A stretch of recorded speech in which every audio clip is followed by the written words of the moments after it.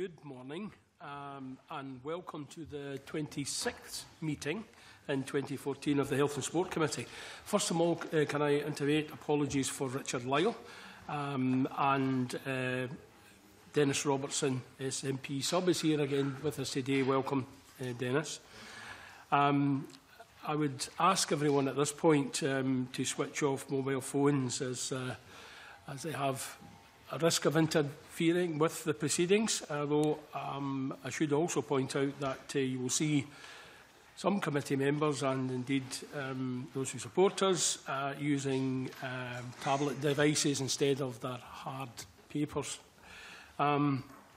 Firstly, the first item on our agenda today is a decision on whether to take item 3, which is our draft report on health inequalities in private. The committee agreed. Thank you. Then we will proceed now to our normal format for a round-table session and introduce myself as Duncan McNeill, convener of the Health and Sport Committee. Colin. I'm Colin Fraser. I'm a mental health officer from Glasgow City Council, and I'm here as a member of the MHO Forum for Glasgow Social Work. Bob Doris, MSP for Glasgow and Deputy Convener of the Health and Sport Committee. Beth Hall. I'm part of the Health and Social Care team with the Convention of Scottish Local Authorities. Good morning. I'm Dennis Robertson, MSP for Aberdeenshire West and a substitute for the Health and Sport Committee. Good morning. I'm John Gillies. I'm Chair of the Royal College of GPs in Scotland. Good morning. I'm Gil Patterson. I'm the local member for Clydebank Milngavie. Good morning. I'm Ruth Stocks and I'm representing the British Psychological Society. Good morning. I'm Colin Keir. I represent Edinburgh Western constituency. Aileen MacLeod and representing the South of Scotland. I'm John Crichton. I'm representing the Royal College of Psychiatrists. Richard Simpson, MSP Mid-Scotland and Fife. And can I just clear my declaration, Chair, while I'm at it, as fellow of the Royal Colleges of Psychiatry and of General Practice, and also Honorary Chair of Psychology at the University of Stirling. Hi, I'm Derek Barron, Associate Nurse Director for Mental Health Services in NHS Ayrshire. I'm here as Chair of the Mental Health Nurse Forum Scotland. Nanette Milne, MSP for North East Scotland. Good morning, I'm Karin Campbell, Principal Mental Health Officer, Highland Council, and I'm here as the Chair of Social Work Scotland Mental Health. Rhoda Grant, Highlands and Islands MSP. Thank you all for that. I should point out at this stage, as the committee members will know well the format, that we're here to listen to you, and there'll be less questions. Well, we need the first question from an MSP, but we'll get things going and remind the MSPs that the preference will always be to the panel member, through this process. Richard Simpson. Yes. Can I open up by just saying that one of the questions that concerned us originally was the fact that not all elements of the bill were being reviewed in the McManus review, and I wonder if anyone has any particular comments about omissions from the bill as it now stands that you regard as being important. Dr. Crichton. Yeah, so there was a general feeling, particularly from my own faculty of forensic psychiatry, that there was a wee bit of an opportunity missed, and that it would have been welcome to have had an opportunity to look more fundamentally at all the aspects of the Act, including those forensic aspects of the Act, which, because of various other pressures, have found their way into the bill without quite the same route of consultation and scrutiny. Any other comments? Dr. Stokes? Yes, the British Psychological Society is disappointed that the bill doesn't go far enough. In relation to the McManus report, it's felt that the comments about the care plan and the need for a more detailed care plan would help with the need for a shift in emphasis in mental health care, away from what is a traditional medical model towards a far more biopsychosocial approach to the care of mental health. If there was a detailed care plan, this would direct practitioners to pay far more attention to the broad range of psychological and social therapies that are required in the treatment of mental health. Thank you. Any other comments? Richard? Around forensic, which, Chair, with your permission, I will perhaps not go into it in detail today, but I think Dr. Crichton's probably referring to the Noel Ruddle case, which in fact was the first one I got involved in the Parliament, which was the first bill passed by our Parliament in 1999, which was a gentleman who was let out from the state hospital, had a personality disorder, I think, and there was then a hurried, rushed bill, emergency legislation, which ensured that another 5 or 6 who were about to depart on the same basis were then contained, but it was then put into the 2003 Act. But with your permission, Chair, I'll come back to that maybe at a later stage. But the other issue I might raise for general discussion is the question of the extension of the short-term order to the additional time allowed for the tribunals to sit. As the convener will remember, we had evidence the other week saying that the numbers involved in this, where there was a stress, was actually substantially reduced by improved administration. And I know that some of our witnesses attending today for the round table have concerns on both sides about the extension of the time beyond the 28 days in which the tribunal can sit. So I wonder if people would like to make comments on the record on that. Anyone? Mr. Fraser. It was certainly the position of Glasgow City Council when this was discussed that they had concerns about the extension and the idea of adding or deducting time at the other end. It was almost like treating it like it was a prison sentence or something. The point of being detained is for treatment. And we felt that there had been improvements and that there would be a risk that people would work to the wire and always go up to the last minute without there being real purpose to it. Dr. Stocks? It's important that detentions are as short as possible, that sometimes longer periods of time are required to complete assessments thoroughly. Certainly in the case of psychological assessments, sometimes this can't be done in short periods of time.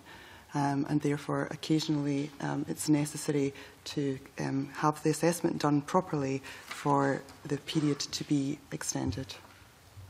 Anyone else? Dr. Crichton. Just an observation about how we're dealing with a evolving pattern with the tribunals. And the tribunals are working much more efficiently, particularly under the current president in the last few years, than they were when they were starting off and finding their feet. And therefore, when we're looking at those time limits, I think it's probably worthwhile to reflect on where we're at now and not where we were at some time ago, in that what a sensible time limit is now may have changed even over the last couple of years.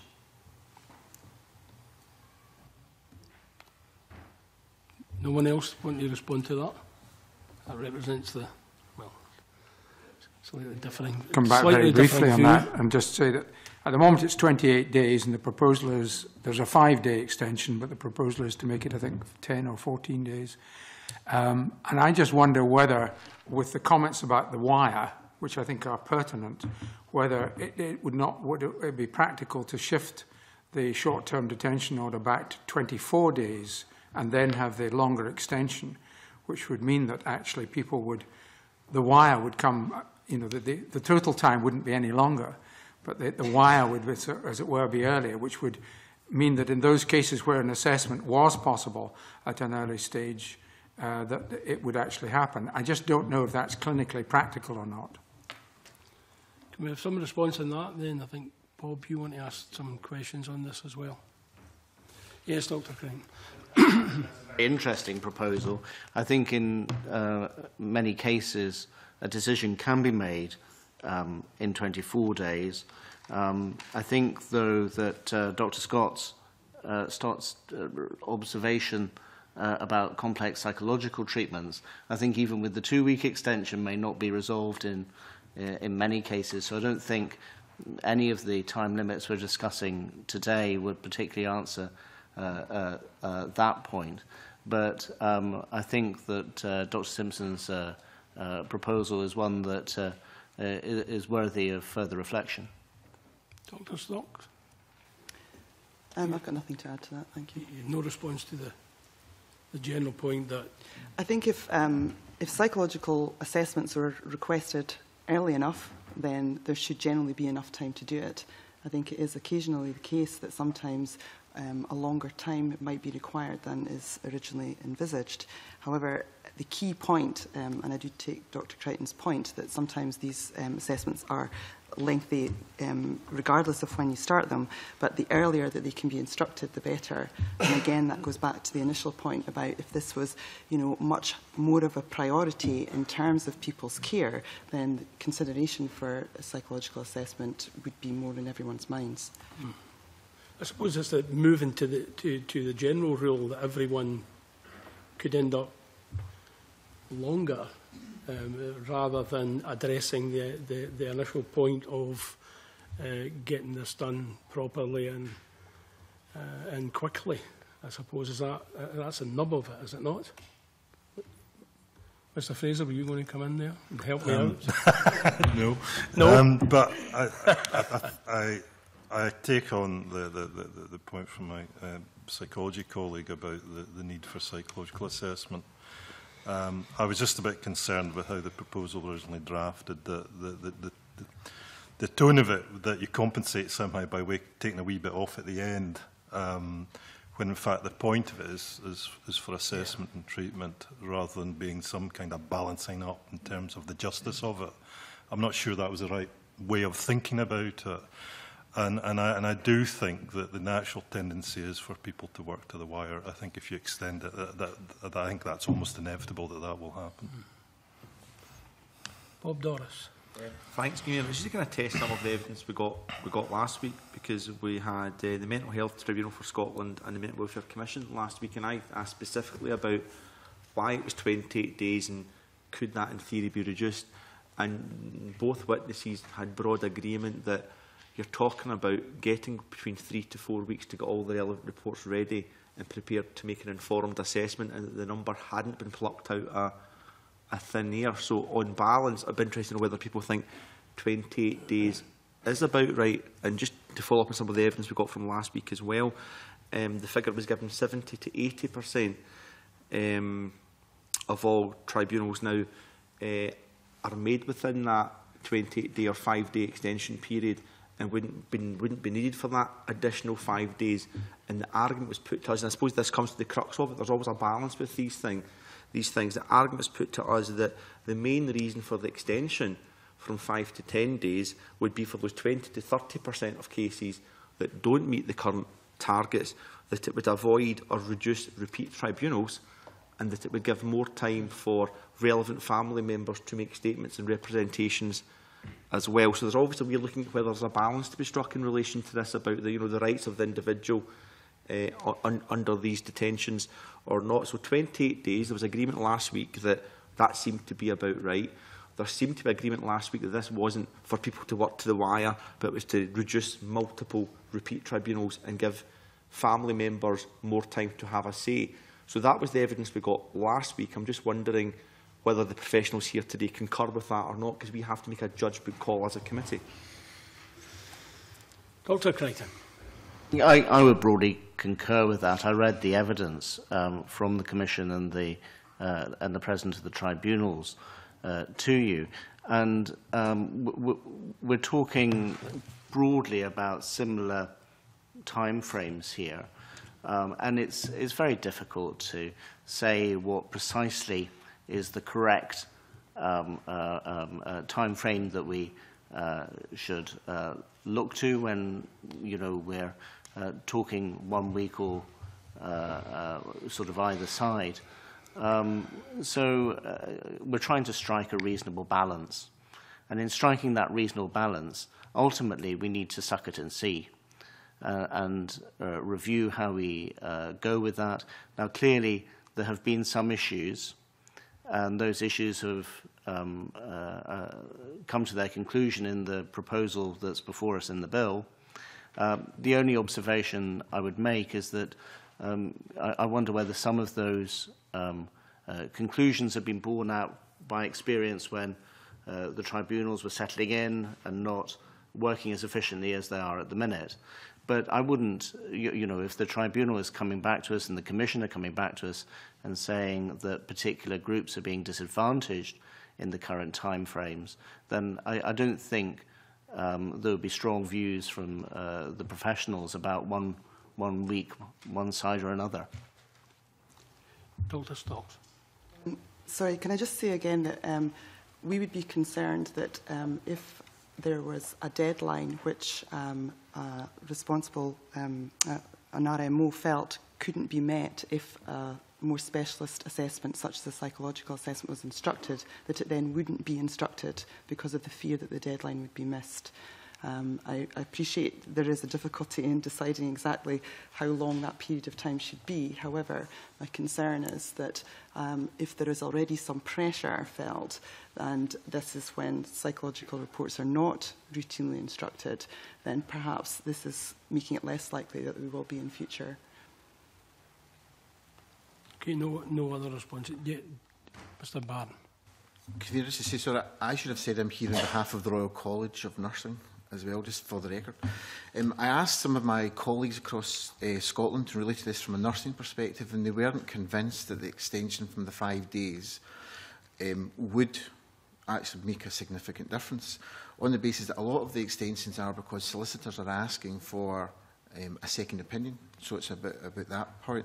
But they did absolutely acknowledge what Bob Doris said, that it may actually allow the named person or relatives to gather more information. So there was on balance, they weren't convinced, but recognised the argument of better access. I suppose we'll need to see if it, you know, I mean, I think it's an area which will need to be examined thoroughly in the future to see if it has made any difference. There seems to be some questions about whether it will address the issue. Can we move?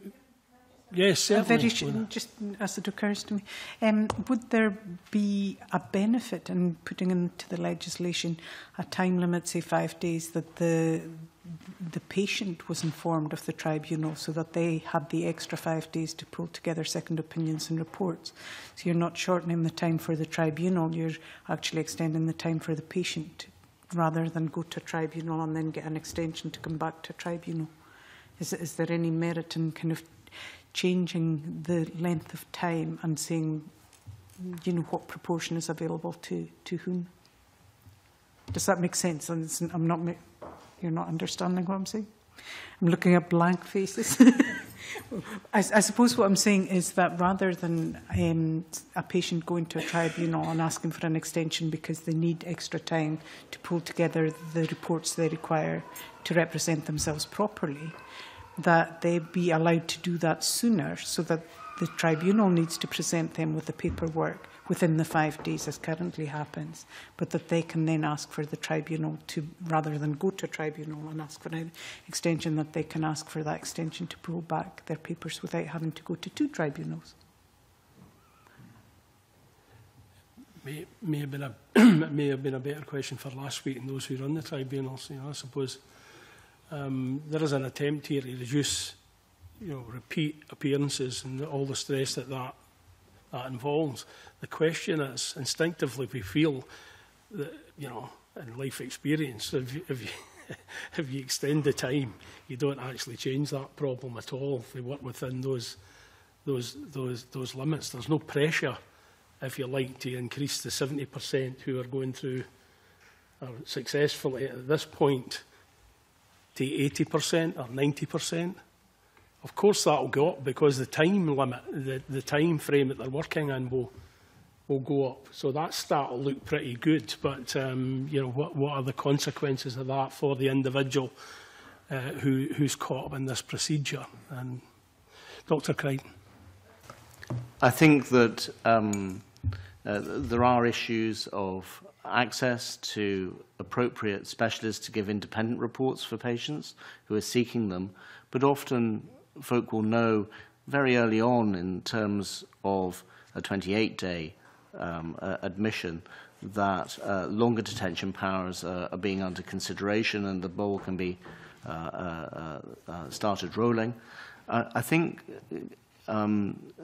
perhaps the conversation has been about the provision of timely reports, but actually the length of time is also about response to treatment and observing the person in a specialist environment to try and get clarity about diagnosis and the other questions we have to address in terms of compulsory measures. And I think that's worth thinking about as well, that sometimes the time limits we have don't allow us as much time in every case to do that sort of assessment to see whether longer detention is the correct way forward. And that's particularly the case in Section 52 remands, which we may come on to later. Yep. Dr. Stokes. It's just to say that given that this is obviously a difficult decision, a number of people have mentioned that it would be interesting to know who the group that are not meeting the 28 days consists of, and whether there's any pattern to that. If, I think it was Mr. Barron suggested that it's often because a second opinion is being requested, then those are generally the more complex cases. And it may be that it is a subset of people who actually do require additional specialist assessments, a more thorough look at their situation, that need this additional time. And that the vast majority of cases can be dealt with in the shorter time period. It may be worthwhile examining whether there is some detail around those for the committee about those groups or individuals that this particularly applies to. So we could maybe check that out and ask for some more information. But certainly one of the issues that was related to this was I think in the discussions and the evidence last week, was the role of the mental health officer and capacity there, and indeed the importance of that role within this system. Does anyone want to speak to that or comment on that? No? Yep. Colin Fraser. I think I would seek to associate myself with the statements made in the Mental Welfare Commission's written response to the committee. I think there are quite serious implications for MHO resourcing, and I think what's being proposed does involve some significant extra work for mental health officers that certainly was a concern to us in the forum and when it was discussed in a group at Glasgow City level. In particular, the proposals that a named person has to sign up to be a named person. And I'm not clear if there's been any further developments in thinking about who the prescribed person would be. I think our assumption is that will fall to MHOs in large part. Quite often we have named persons who live in different cities. Quite often our out-of-hours standby service may give consent to detention at 2 o'clock in the morning or something like that, and there's no way you're going to access a named person in those circumstances. The idea that we may have to actually, it will certainly involve an extra visit, and I would have thought that in terms of the concern I have that at a national level, we're having problems retaining MHOs. The numbers are going down, and it's an ageing population we've got nationally of MHOs. In Glasgow, we had 120 MHOs in 2011. We've got 94 in 2013. This is at a point when their workload is dramatically increased, particularly in relation to adults with incapacity requirements. The number of adults with incapacity applications in relation to the older population has been increasing steadily over the past few years. It has increased dramatically in relation to people with learning disabilities. Some of that's to do with the self-directed support agenda, and if not an unanticipated, I think the impact of that's been underestimated possibly. So at a point when, if anything, our MHO workforce is in a slight decline, we're already having significant increases in our workload. And I think we need to be very careful with some of the proposals in this bill, because I've no doubt it's going to add significantly to workload. I would also wondered if the proposal that the requirement that MHO produce a report at review stage, whether there'd be scope for, instead of that being a report, that the forms are amended, so instead of just being a signature, there's a statement of the MHO's opinion put in at that stage. That would go some way to addressing, I think, some of the concerns that you may have, without requiring the significant extra work that would be involved in producing a separate report. So there's a number of concerns I would have that there's, I think, quite significant workload implications in what's being proposed for MHOs. Beth Hall, please. Thanks. I think maybe just to echo some of what Colin has said in terms of the work that we've done with our members around existing pressures on MHOs, in terms of the shrinking workforce that Colin's already mentioned, but I think also looking forward, these are only projected to continue to rise in terms of the adults with incapacity, in terms of the existing duties there, for example, around guardianships. I think there's some information being published that shows it's been increasing in around 10 to 12% per annum since it was introduced. So we can see there's a trajectory there against the decline in the workforce that Colin mentioned. But I think also just last week the Scottish Law Commission published a report which I believe is proposing a new scheme around the restriction of liberty, which would place additional pressures again on MHOs.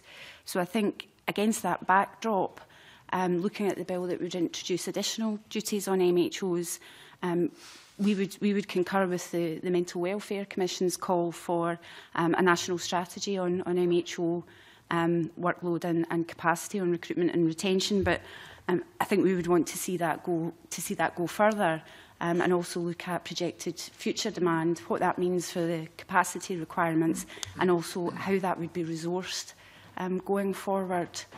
I think in terms to some of the specific proposals within the bill. We had other concerns where we weren't able to reconcile what was being said in the bill explanatory notes with the financial memorandum. So it looked as though the financial memorandum estimates were based on a narrower interpretation of the duties than were actually appearing in the bill. And I think the Mental Health Tribunal for Scotland also picked up on that. I think they were very clear. They shared the view that actually MHO reports would be triggered in far more circumstances than the financial memorandum anticipates. I mean, if we can come on later, I could give a bit more detail around that in terms of what we think the likely requirement would be. But certainly overall, we would be wanting to think very carefully about any new duties within that context until a sort of proper review is undertaken. Thank you. I'll get Mr. Barron and then Dr. Crichton. Not my area of expertise, so I asked some of my colleagues in North Ayrshire Council. I'm the lead nurse there as well, and they concur with exactly what Colin and Beth have said about the workload issue and then the resourcing issue as it's going up.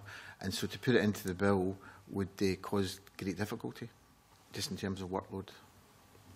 I suppose for us, in terms of the workload, would it cause great difficulty in terms of implementing the bill as it's intended? I suppose is the question for the committee.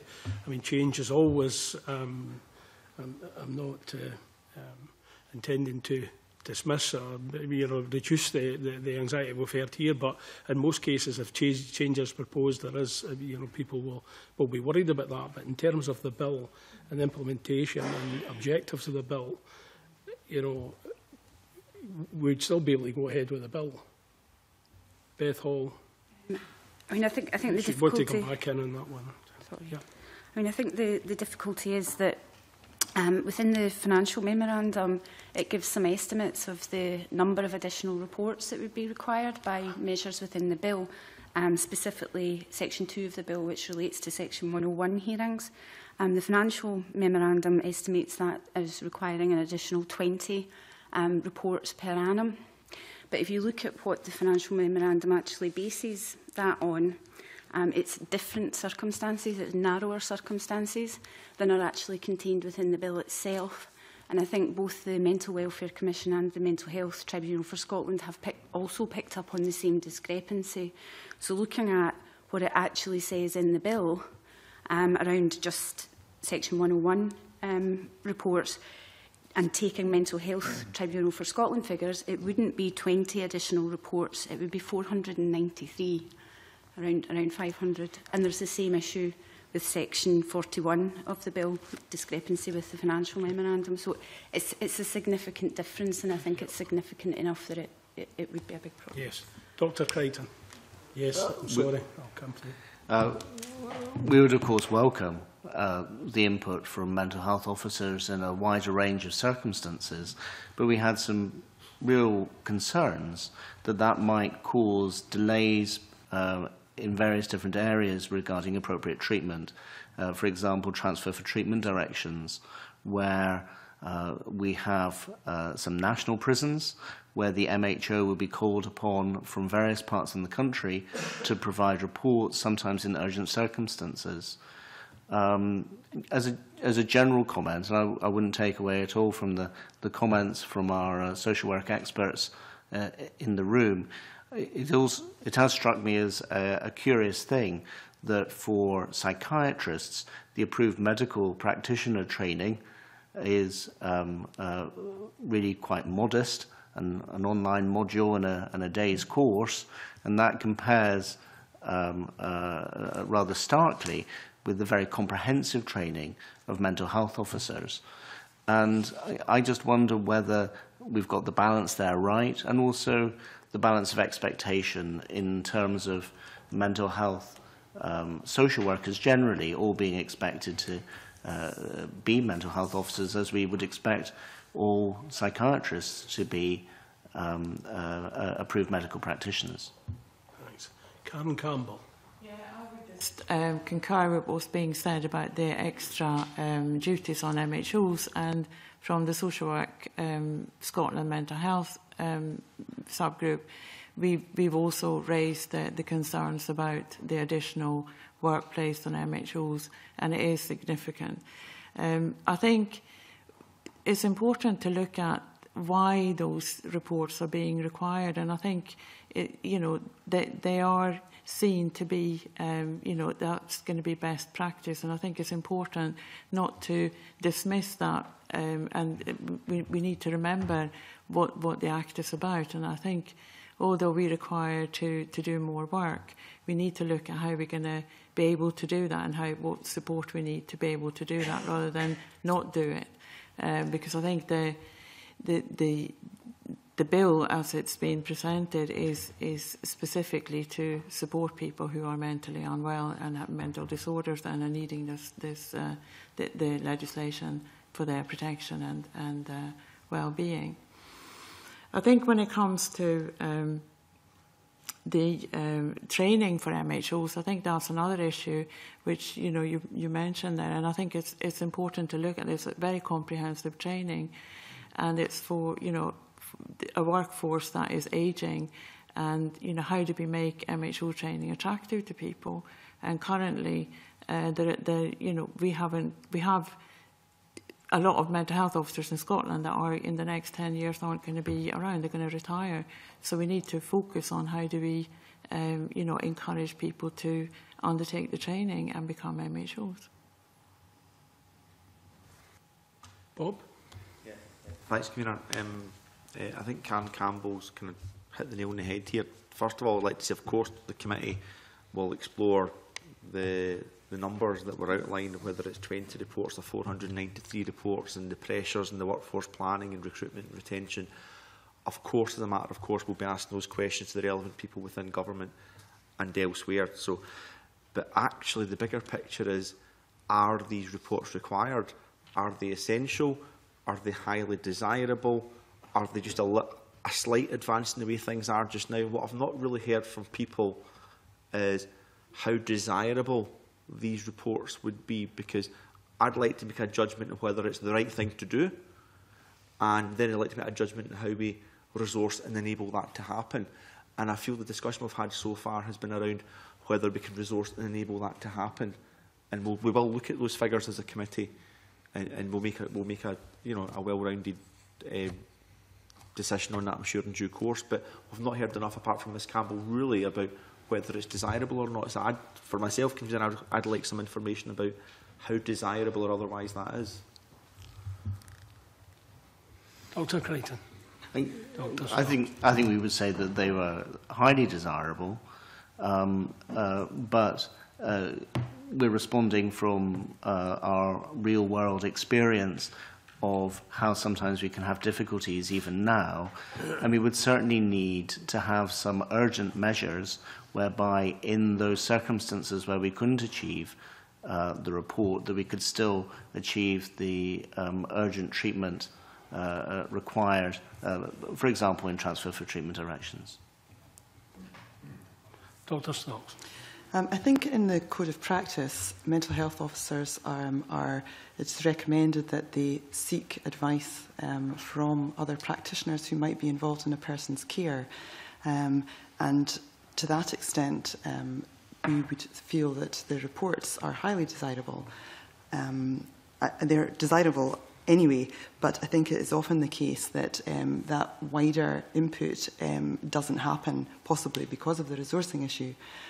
So we would feel that it's extremely important to continue having the reports, but actually there needs to be contribution from other professionals into those reports. Okay. Dennis Robertson. Yeah, thank you, Convener. Just on that point, I'm wondering basically the role of the general practitioner within this, because I would think that the pathway for a lot of patients in the initial stages is through general practitioners. I'm just wondering the pressure on the general practitioners themselves from making that initial judgment to refer patients on for that specialist pathway of treatment. I think that's your cue, Dr. Gillies.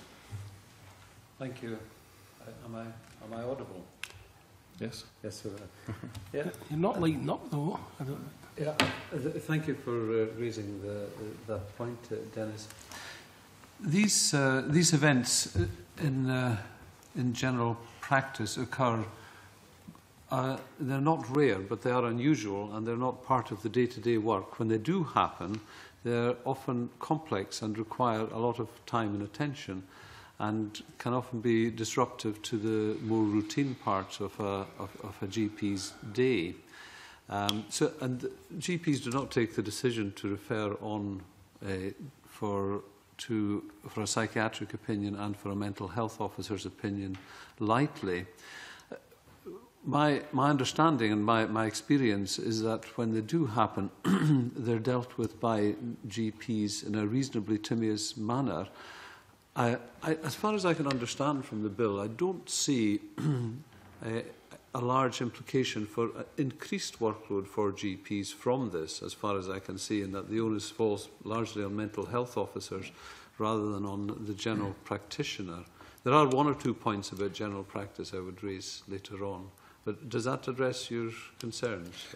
I think what I'm really trying to get at is GPs are they under significant pressure to make these initial judgment calls, and as you say, general practitioner is sort of general practice, and they don't have the sort of generic. Well, they've got generic knowledge, but rather than a specialist knowledge. Mm-hmm. And I'm just wondering, are there enough specialists within practices in various parts where there's maybe a high incidence of people requiring maybe referrals on? Is that covered adequately within general practice and medical centres? Can you call on your colleagues, basically? Thank you. I think the point of view of the general practitioner is that of an expert clinical generalist. So that means an understanding of both the kind of biomedical aspects of care, and that means both physical illness and mental health or psychiatric illness, but we also have a knowledge of what we would describe as the biographical aspects of care, which is an understanding of that person within the context of her family, her community, her culture and ethnicity. These are the core skills of general practice, and it's on these skills that we would draw to make a decision. So obviously we specialists and generalists, which we are, work closely together. Specialists need generalists and generalists need specialists. So I would suggest the right starting point is still the general practitioner, and then she or he can make a decision about involvement. As far as I know, that system has worked reasonably well. I'm grateful for any discussion from specialist or psychological colleagues on that. Dr. Crichton. I would support those comments. I think we were talking about why 28 days, and this has been a tried and tested time frame.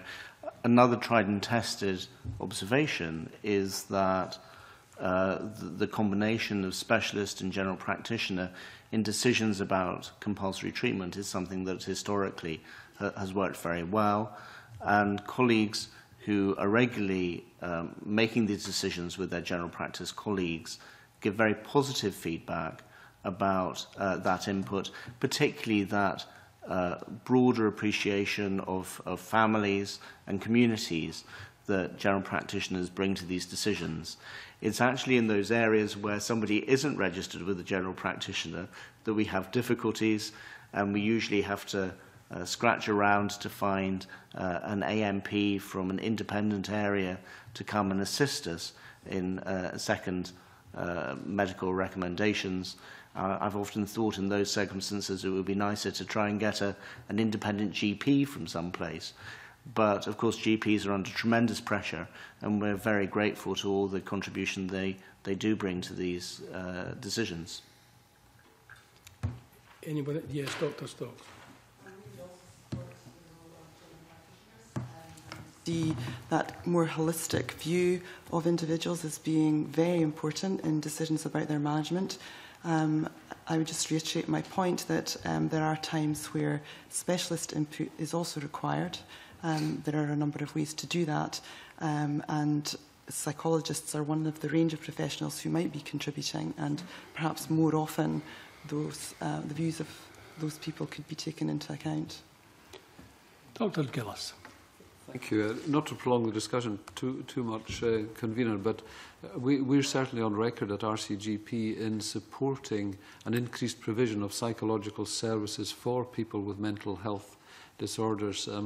There is some evidence that the biomedical model of dealing with mental health, which has been the predominant one for the last 30 years, has had great strengths and great successes. But the paradigm is now changing, and I think we are often frustrated in general practice by an inability to access timeously psychological support. There certainly have been improvements in that area in recent years, but there is still some way to go on this. Beth, did you want to say anything more on that? And Section 14 of the bill makes provision for certain nurses to detain, as you know, we have touched on a lot of areas here. Does anyone want to speak on that in terms of certain nurses' power to retain, which the Mental Welfare Commission are concerned about? Yeah. Mr. Barron.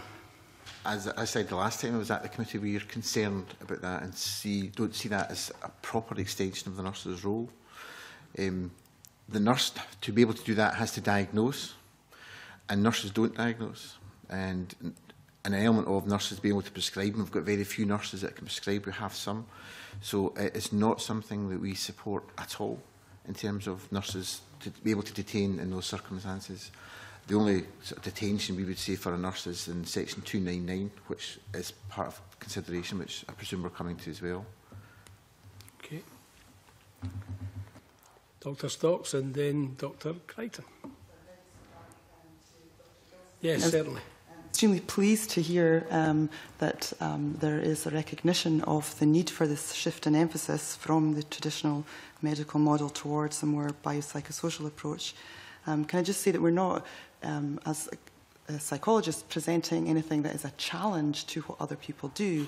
It's about seeing mental health care as requiring a number of components with various interventions, but that in addition to the more traditional forms of treatment, such as medicine and mental state monitoring, that a range of psychological and social therapies are required. And it seems that to me that actually this shift, although it may be recognised by the clinical professions, also needs to be made aware amongst the general public and users and carers of services. And we would recommend that the language of mental health legislation is changed. Currently, there is reference to medical treatment, which, although listed under that, are a range of different types of intervention, including psychological interventions. In practice, those are not given the due recognition. And it seems to me that only by more fundamental changes in the legislation will there be a more progressive approach to mental health care, which I think was envisaged in the existing legislation, but that has not been realised in practice, or certainly not to the extent that users of services require. Thank you. Karin, Campbell, please. The social work mental health subgroup, we felt that this was to extend it to 3 hours, nurses holding power to extend that 3 hours was actually something we viewed positively, because it would enable the nurse to contact both the MHO and the RMO. And I think there are a number of local authorities in Scotland where hospitals are not necessarily right where the MHO happens to be, so it allowed that extra bit of time. And as a result, the people would be more likely to be detained on an STDC rather than an EDC, which would be better practice for them. See, Mr. Barron wants back in on that one. All right. Last year, 2013-14, there were 177 uses of the nurse's power to detain. Only 74% of them went on to actually have a detention. Of that, 40% were emergency and 34 were short-term detention, and another 23% actually stayed on in hospital without use of detention.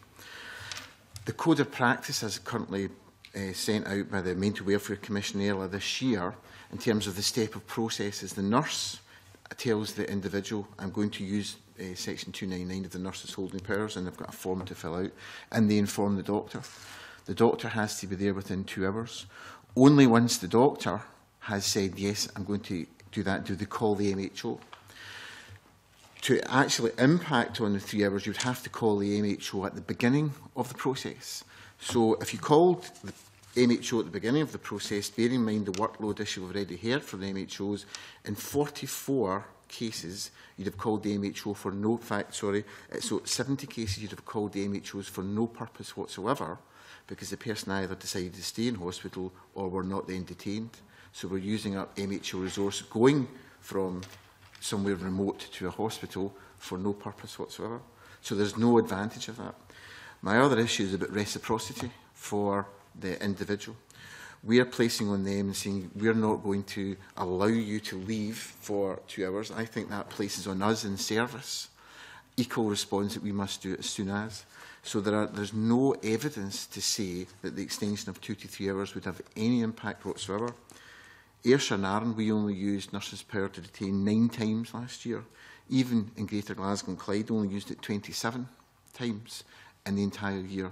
So I'm not sure why the push or where that, and I've got the stats which will come out from the Commission later this week, I think, to say there is no evidence that there's going to be an advantage to this, nor is there any evidence that increasing the length of time is going to have impact whatsoever, other than the person who our duty is to protect their human rights, not to make it easier for our workload. just going with the panel, but I've got a couple of bids from Dr. Crichton. I think that the one of the possible areas where this may be coming from is concerns from rural and remote, but I wonder whether there are other solutions that can be looked into. We are expanding our use of video technology and that type of assessment where there can be telemedicine from a practitioner's home computer into the clinical workspace with appropriate safeguards and security. So I just wonder whether there may be other ways to crack this particular nut.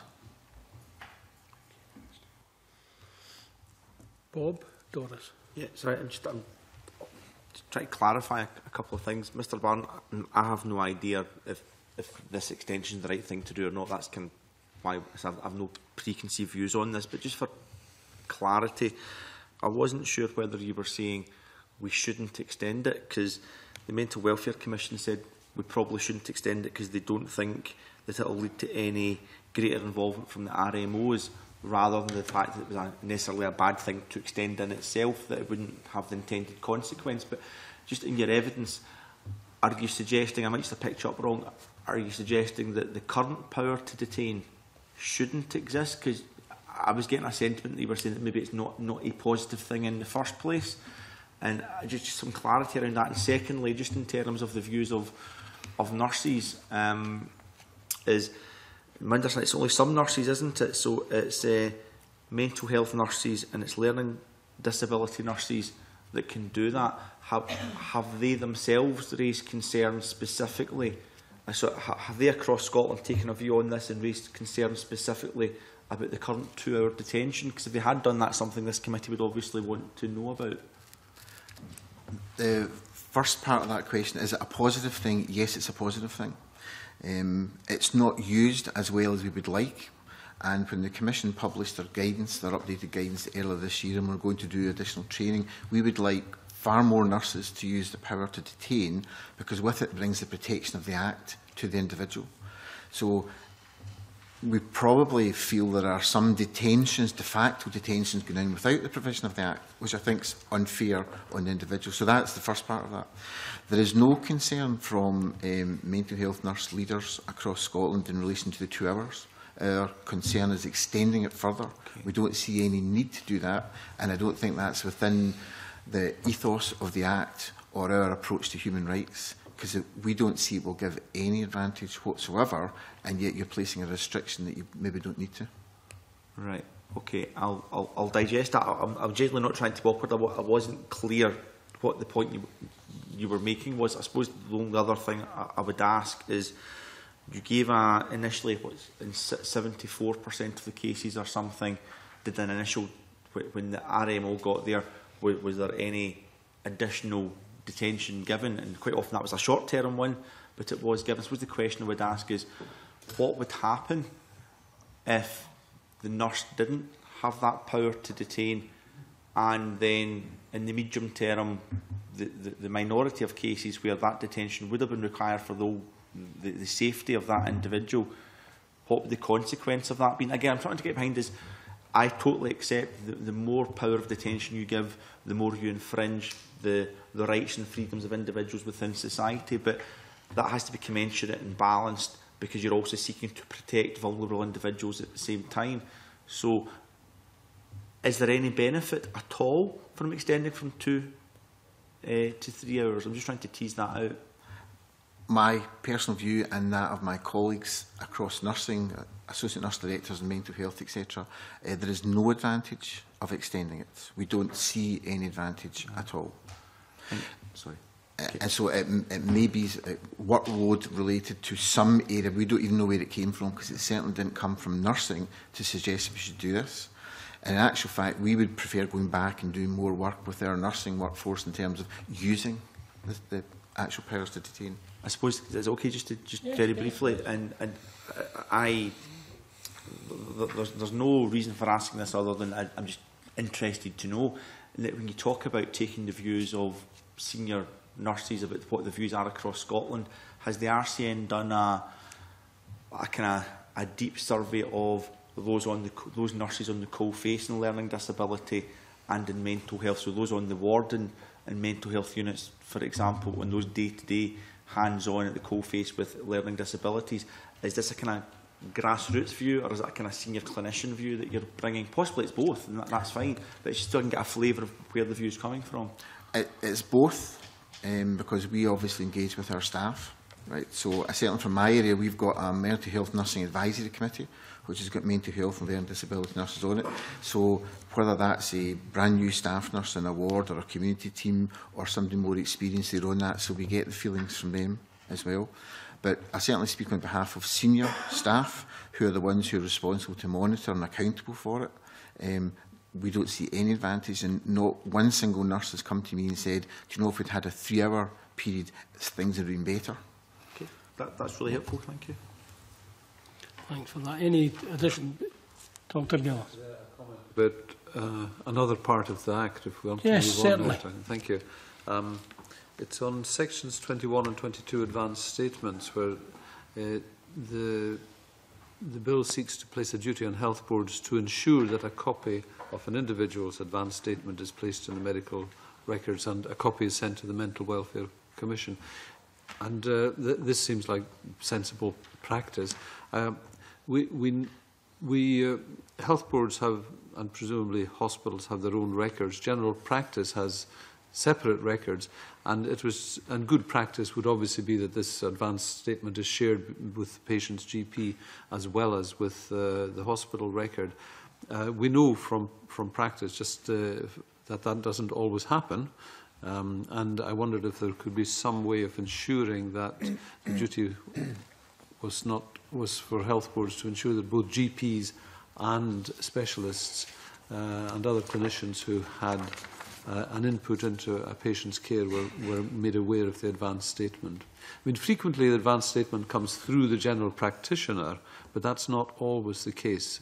It was just to make sure that everyone is kept informed, because these are very significant statements when they're made, and they must be carefully looked at in the context of, say, a recurrence of a serious mental illness.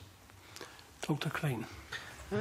I think one place where the advanced statement should reside is the emergency care summary, and as that rolls out and becomes more available to emergency mental health services, I think that there'll be greater awareness of its use within mental health. But I think it's essentially a matter for the code of practice and professional development rather than a statute. Yes, I would agree with that. It was just to raise it as an important issue. The emergency care summary has been hugely useful, but it includes just very basic data about drugs and allergies and intolerances. The key information summary, which is currently being rolled out electronically across Scotland, might be the best place for this to sit. And if it sat there, it would have the explicit consent of the patient involved. So that, I would agree, that would be the way forward. Thank you. Mr. Barron. I was actually going to suggest a key information summary, and I think we should pursue that. There'll be technical difficulties in how we actually do it, but that shouldn't preclude us from trying to do it. But not everyone can access either the emergency care summary or the key information summary. The ESC is only currently available, the emergency care summary, is only available for out-of-hours practitioners, so it's not broadly across mental health. And it's not currently available in our wards, which is kind of where you need to have access to, and neither is the key information summary. So I'm not saying we shouldn't do that, because I think you're right, and it's one central place to do it. I think we might have technical difficulties in how we do it, so when we introduce it, we need to be cognizant of that. Okay. Anyone else wish to make comment on that? Yes, I think it's really important. The point that Dr. Gillies makes is, I think, is actually essential, because patients, in terms of their follow-up care, will probably sit with the general practitioner in a lot of cases, and not just for that patient, but maybe for the patient's extended family or carers as well.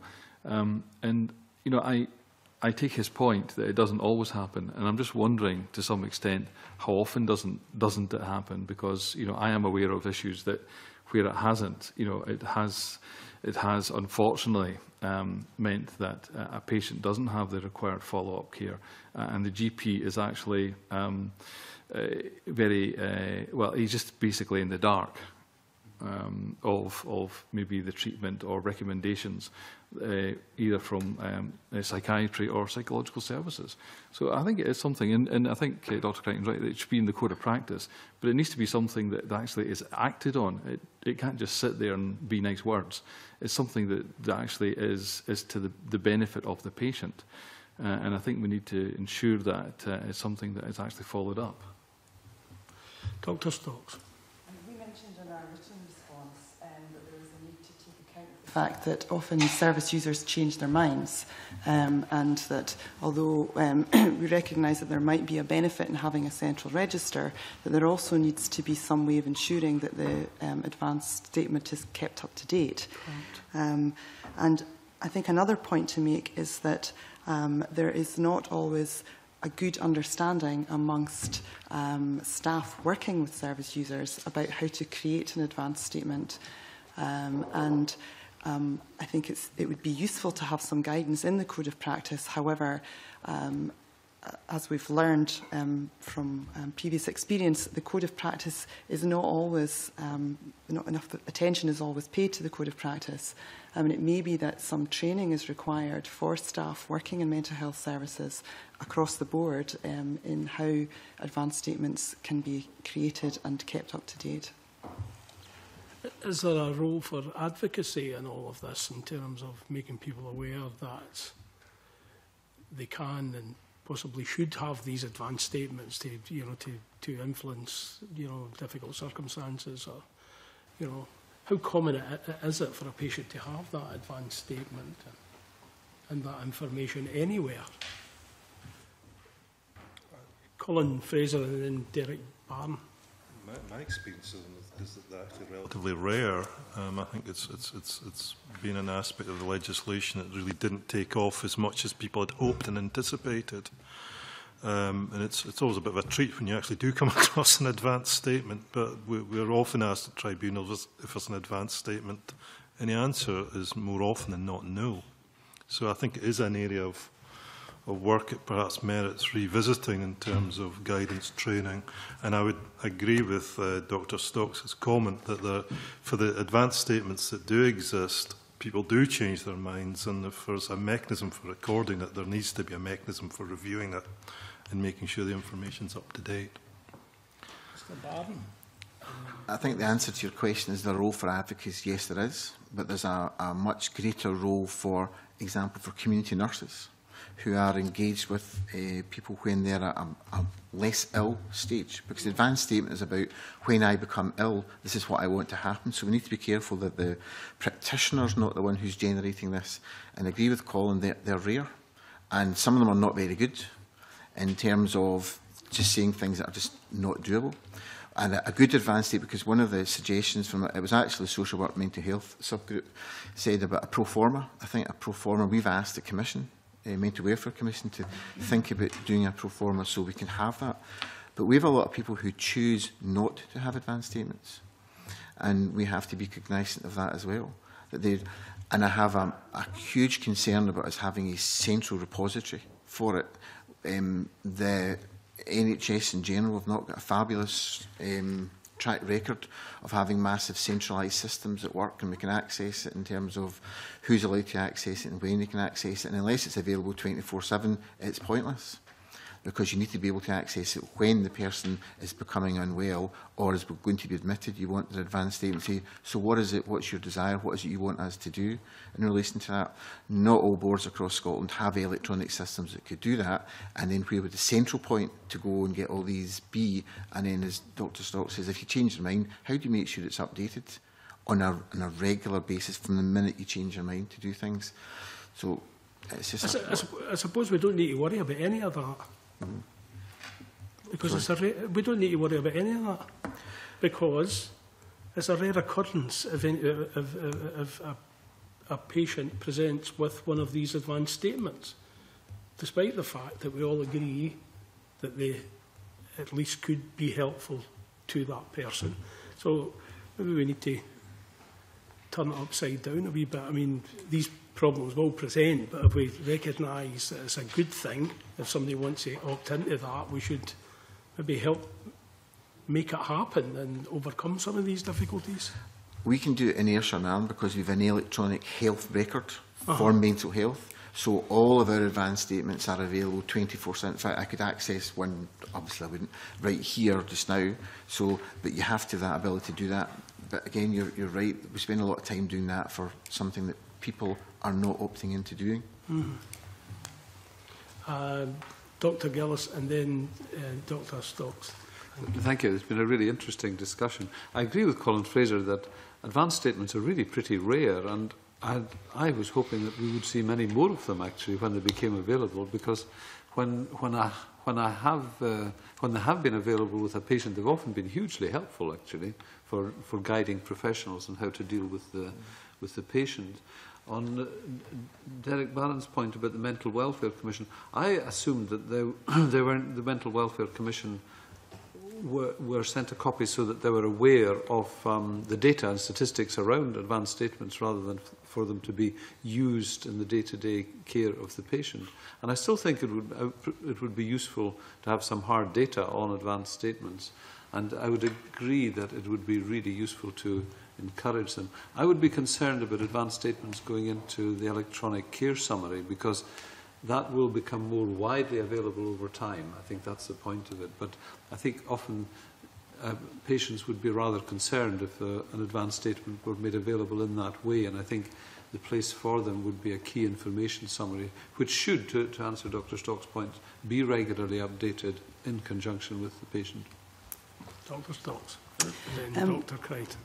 I note that in previous evidence given to this committee, someone from one of the third sector organisations spoke about how their research showed that service users were not producing advanced statements because they believed that they would not be paid attention to, and that there seemed no point in doing that. And it seems to me that that's very worrying, and worrying for us as a society, and that with any opportunity to influence the legislation, we need to make sure that it is promoting collaborative care for people who suffer from mental health problems, and that we're doing everything we can to make sure that people feel empowered, that having a view when they're well about how they would like to be treated when they're unwell is going to be paid attention to. I think that's very important. Dr. Crichton. There are some examples of good practice in this area. Those patients who are within forensic mental health services are subject to the care programme approach, and we are rolling out innovations in the care programme approach to make it more patient-centred.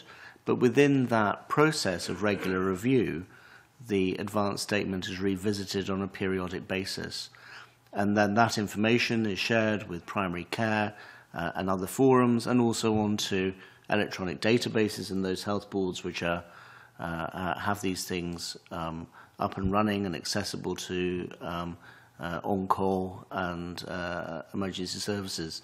So I think that we can make the advanced statements work a lot better.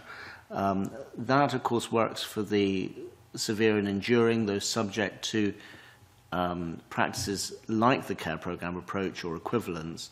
I think it becomes more problematic with less serious conditions.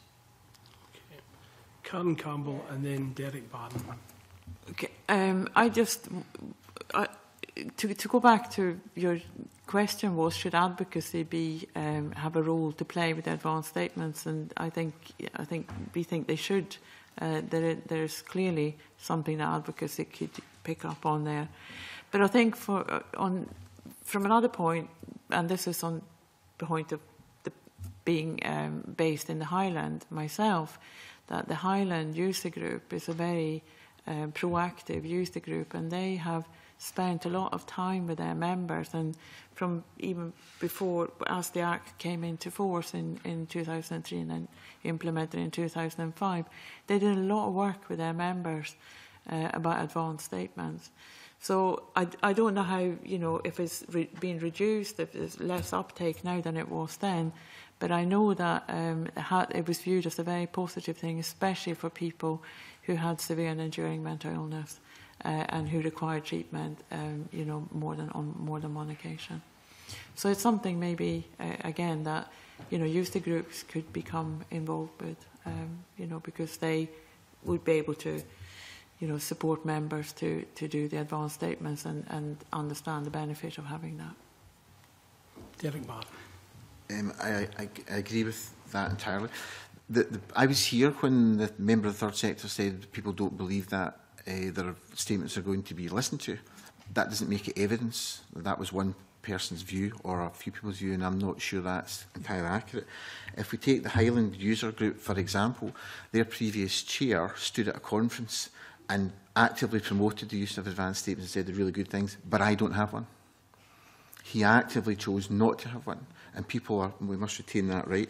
But I'll just come back to Dr Gillies' point about the Mental Welfare Commission. We send advanced statements to the Commission, who are the protectors of human rights. If in a board we do not follow what is in someone's advanced statements, we have a duty to inform the Commission, and then the Commission will look into it specifically. So they're there, and it goes to them as a protective factor, right? Because they are the protector of human rights. And there will be occasions where we don't follow an advanced statement, and we have to answer for that. And that's the purpose of it.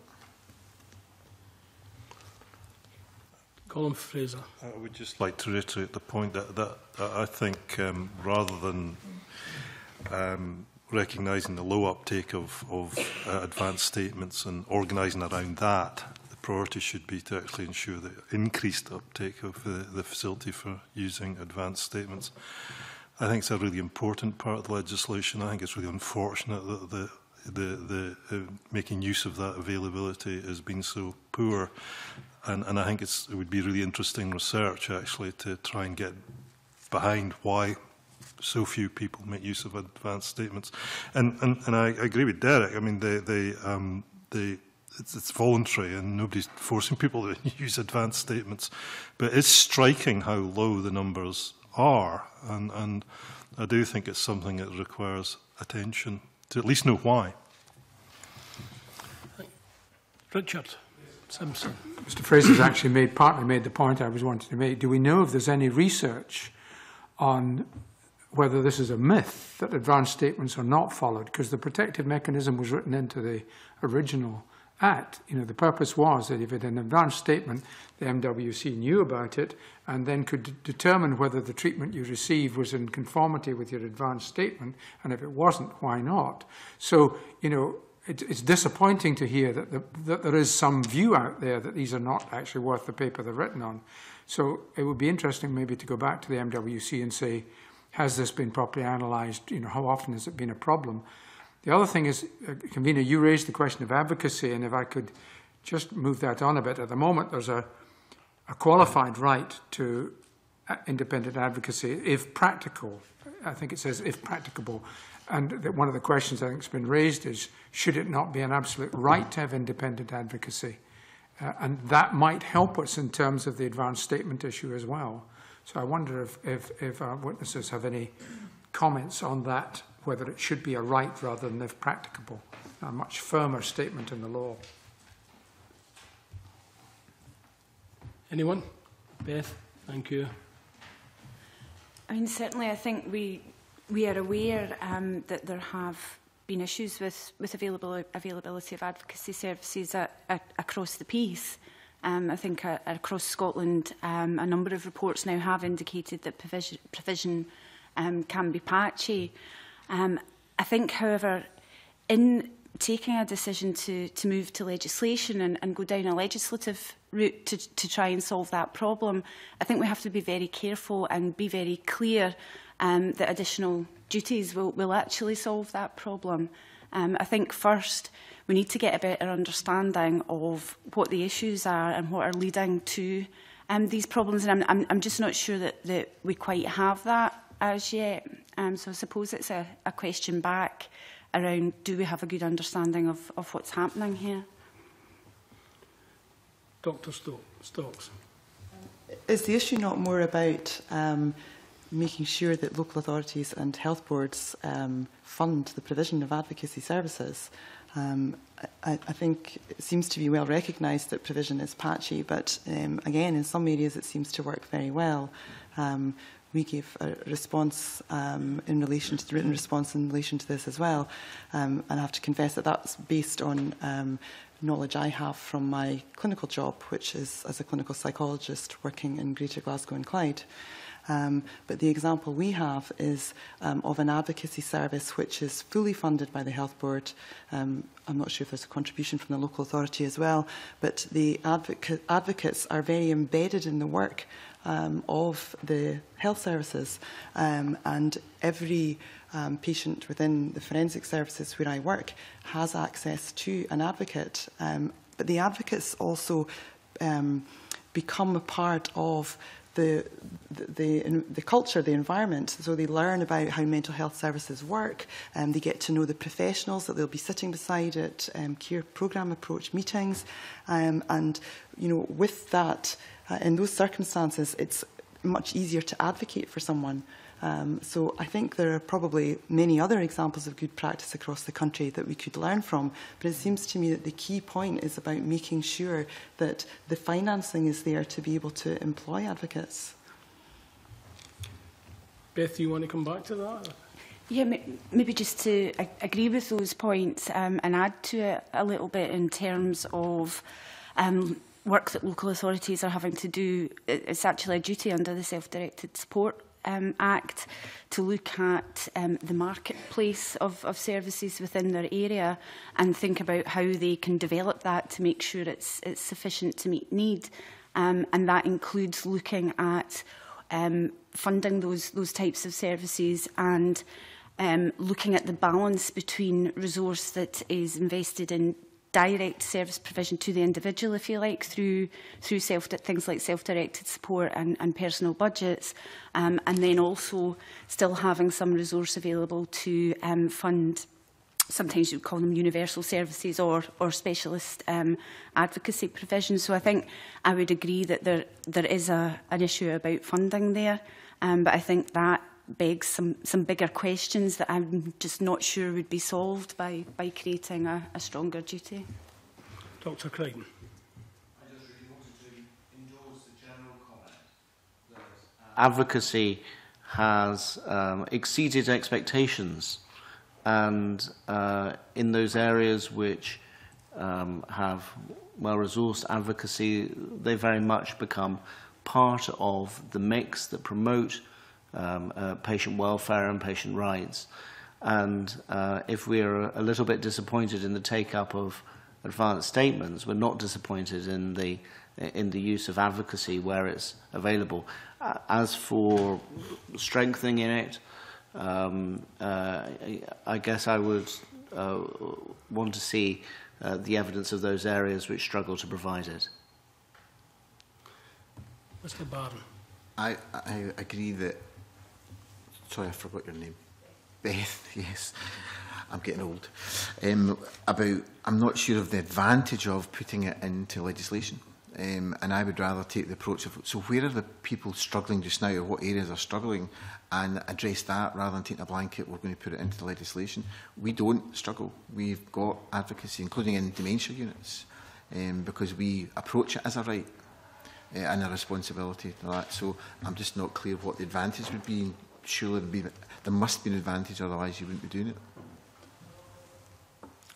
Okay, I think that one has been well aired.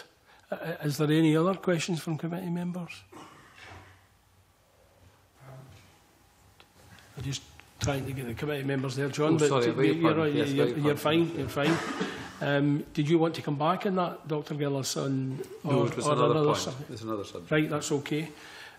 Because I was just about to do that, because we're probably in the last 25 minutes of this session, and I know that Beth Hall and indeed Derek Barron have mentioned issues that they would hope to get to or raise. So I'm giving you that opportunity now about some of the areas that are of particular concern to you, that if you want to place those on record, that would be helpful to us all. And if they stimulate another bit of debate, that all the better for it.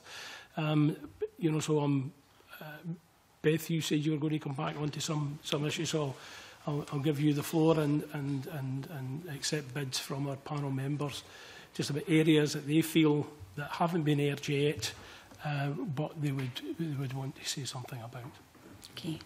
I think, just trying to be brief, it was maybe 2 additional points that relate to the first point I was making around the MHO reports being triggered in a broader range of circumstances. So it was to draw the committee's attention to sections 41 and 26 of the bill as well, which relate to, section 41 relates to compulsion orders and compulsion and retention orders, and section 26 to transfer for treatment directions, which we touched on.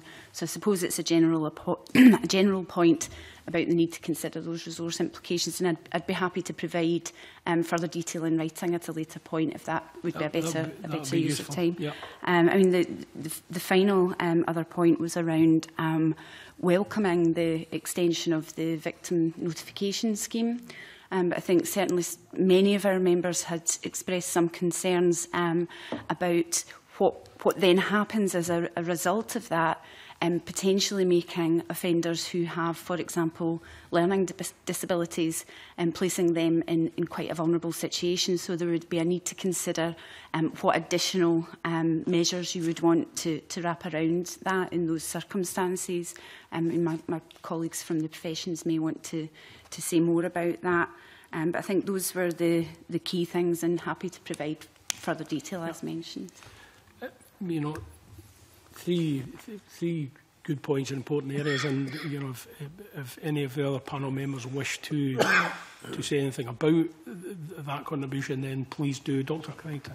As you perhaps have declared at the beginning, I'm chairing a Scottish Government-sponsored group on the implementation of the victim notification scheme, and we're at an early stage of deliberation.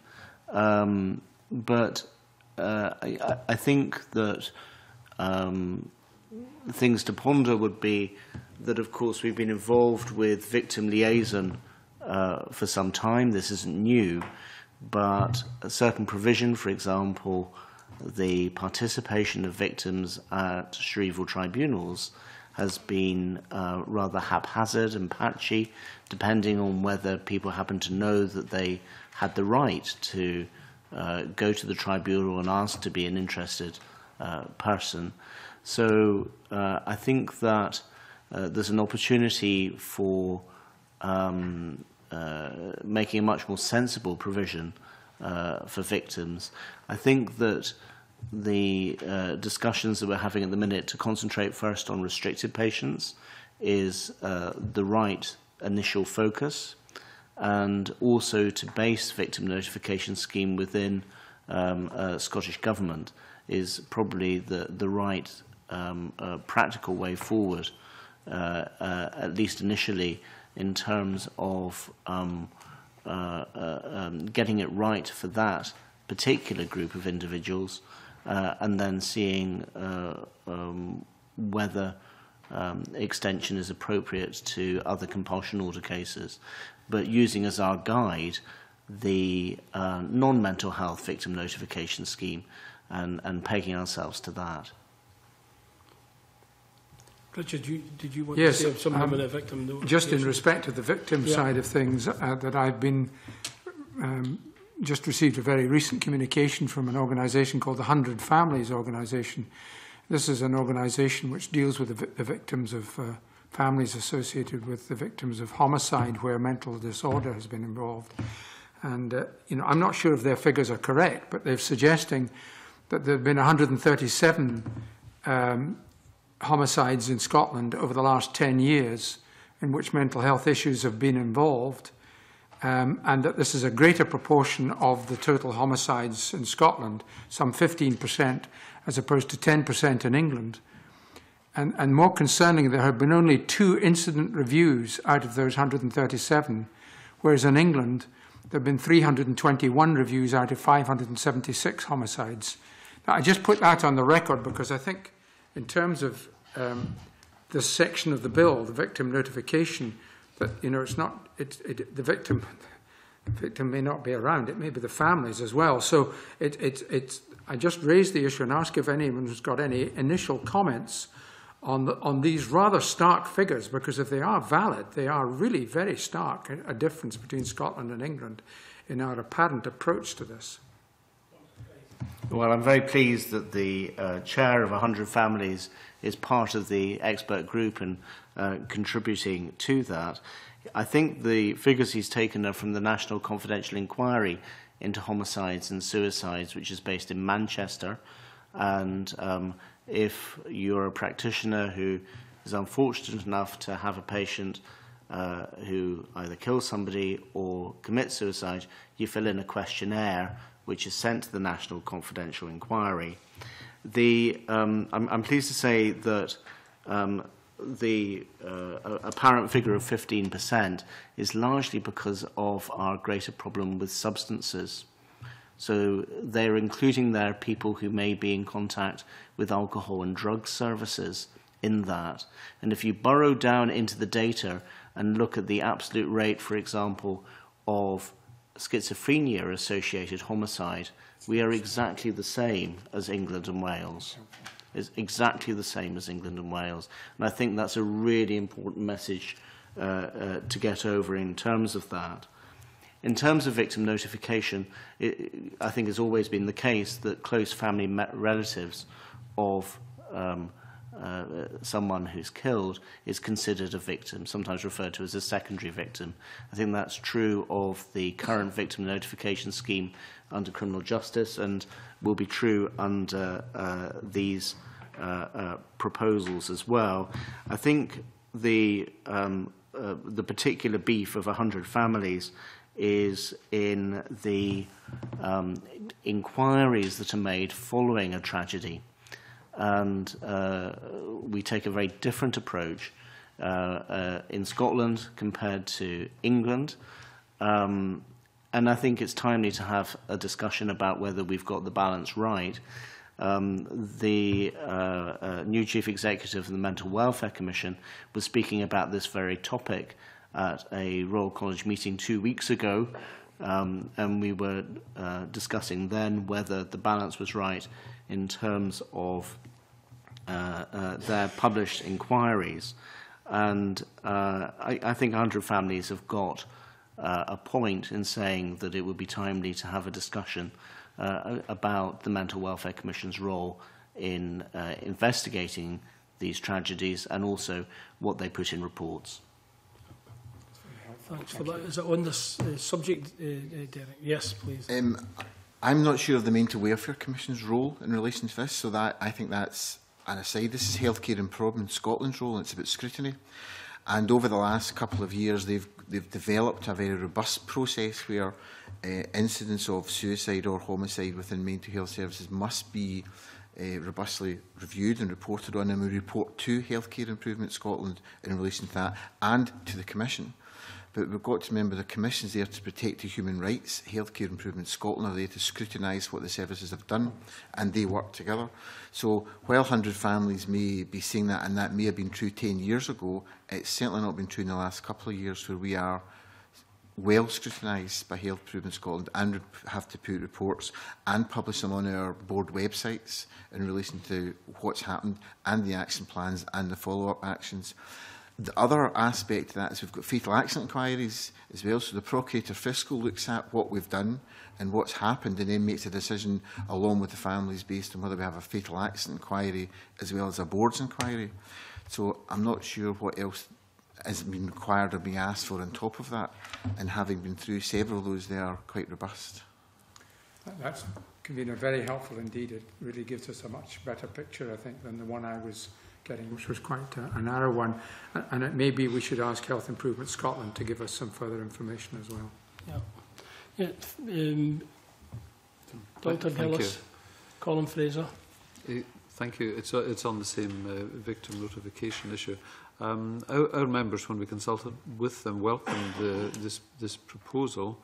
And certainly I can think of several instances over the years where victims and families of victims have been severely distressed when offenders have been released, whether or not they have mental health problems. There were two other aspects I just wanted to raise, convener. If one looks at crimes which are short of homicide or murder, there are people with mental disorders whom one would hope to partially or completely rehabilitate following this sort of event. And it would be important to ensure that the victims and families of victims were informed and that this proposal moved forward in a practical and practical way. I think we also have to bear in mind that there are humanitarian aspects for the person with the mental disorder as well, that there must be, where treatment is available, it should be made available to them, both from the humanitarian point of view, but also from the consequential point of view of avoiding repetitions of these events when they're released. So I think there is a balance to be struck here, which is actually quite a delicate one. And I just wanted to raise that before the committee. Yeah, thanks.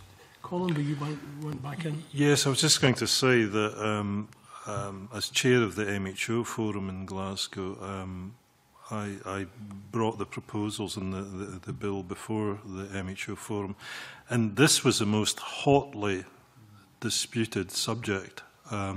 People had strong views about resource implications behind the MHO role and what have you, but from an ethical point of view, this was the subject that caused people most difficulties, and it was the one subject on which I had to take a show of hands as to what the position in the room actually felt.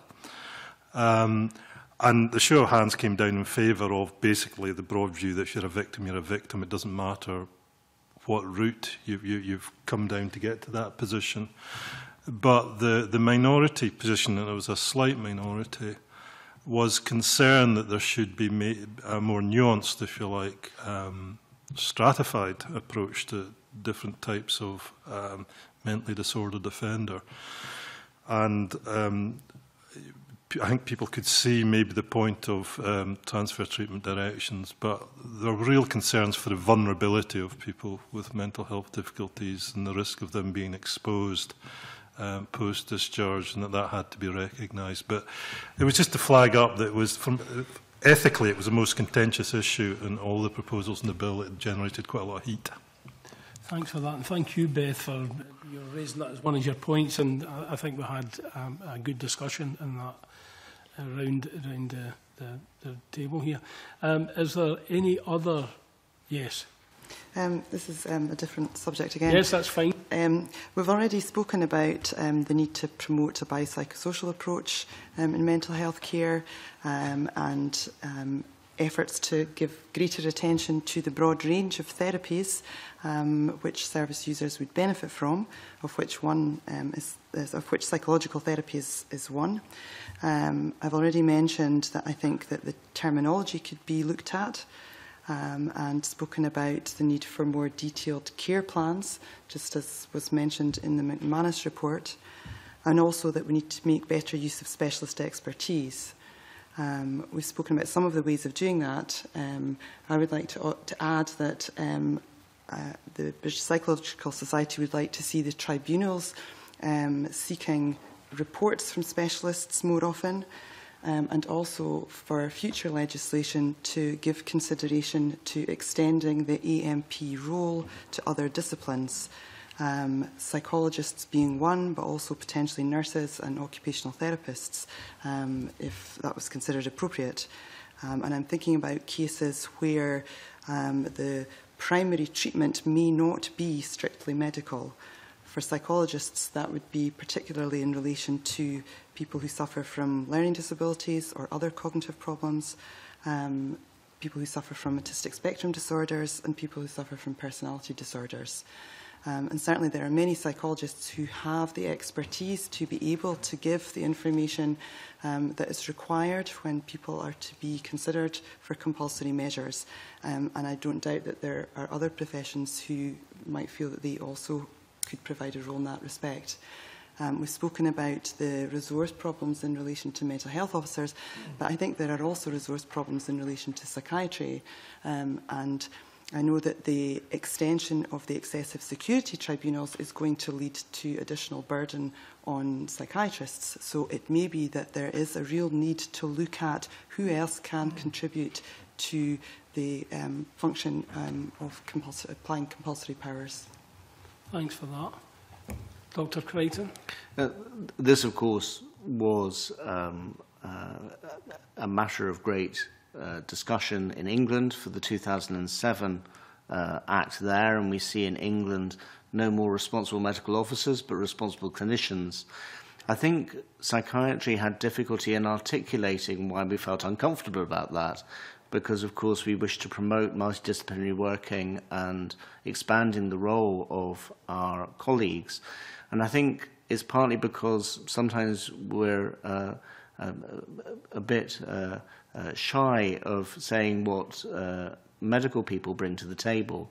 I think the two things that medical people bring to the table in particular are a tradition of making a clear diagnosis. We're not the only professions to do that, but that's one thing we bring to the table. I think the other is our experience of non-consensual treatment that we learn usually first of all in the medical receiving bay or in the casualty department with usually an unconscious patient or someone who is clearly incapable of consenting to treatment, and then we make sensible decisions accordingly.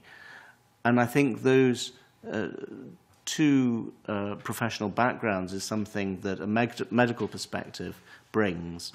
I think there is a question of equality of esteem in terms of psychosocial treatment and that contribution, but I wonder whether that can be addressed through tribunals asking for appropriate evidence from colleagues, and I'm not particularly convinced that changing the complement of who makes compulsory detention recommendations is what's required. Mr. Barron. Yeah, as I've stated before, in nursing we are not in favour of this. At 9 o'clock on an evening in Crosshouse Hospital, the doctors toddle off home, and the nurses are the only people, in terms of mental health, sorry, A&E, the doctors are still there. In mental health, it's advanced nurse practitioners who are on during the night from 9 o'clock till 9 o'clock the next morning during the weekends. I am not against extending the nurse's role. The one thing they can't do is they can't diagnose and they can't detain under the Act. Nurses, the vast majority of nurses are not qualified, either mental health or LD nurses are qualified to make a diagnosis. In terms of being able to apply the Act, you must be able to have a diagnosis, make a diagnosis of what it is. So we'll reach a differential diagnosis of what is unbalanced wrong with someone and treat. Those advanced nurse practitioners can also prescribe because they're non-medical prescribers. So again, it's not about not wishing to advance the role, it's about appropriateness. And so there is no support from within nursing, mental health or learning disability to extend the AMP role to nurses. Anyone else? Yes, please. Can I just respond? Two things. First of all, I don't see this as being about parity of esteem in terms of professions. I just think that certainly psychologists could play a valuable role. And actually, this is about making sure that the patients get the best assessment and that the best decisions are made based on a comprehensive understanding of their circumstances. And that in some cases, where the mainstay of treatment is a psychological one, surely a psychologist is well placed to be able to advise on that.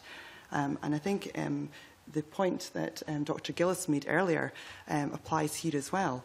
You know, things are moving on, and in the past where it may only have been psychiatrists or medical practitioners who were able to have certain experiences that gave them certain competences, things are changing. Lots of psychologists now have experience of working with people who are detained and certainly have the competence to diagnose patients' mental disorder.